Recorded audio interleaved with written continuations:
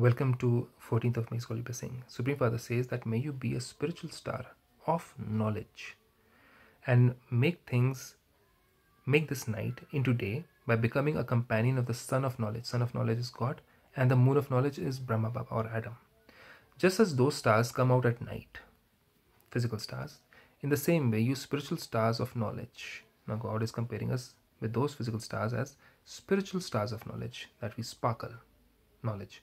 You sparkling stars come out in the night of Brahma.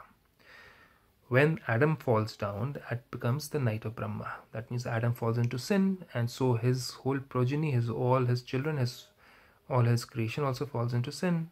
So that's all of us, right? Creation means spiritual creation. Now goes totally opposite to spirituality.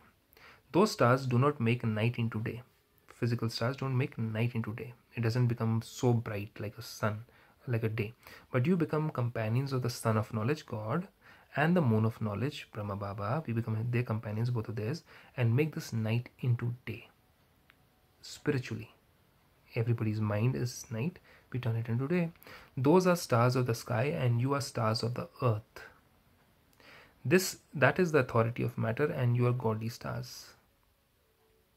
Matter, 5 elements, and we are godly stars, means spiritual, non-physical, not material. Just as there are many types of sparkling stars visible in the physical galaxy, in the same way you are the sparkling spiritual stars in the galaxy of God. Where is that galaxy of God? Paramdham Brahmalok.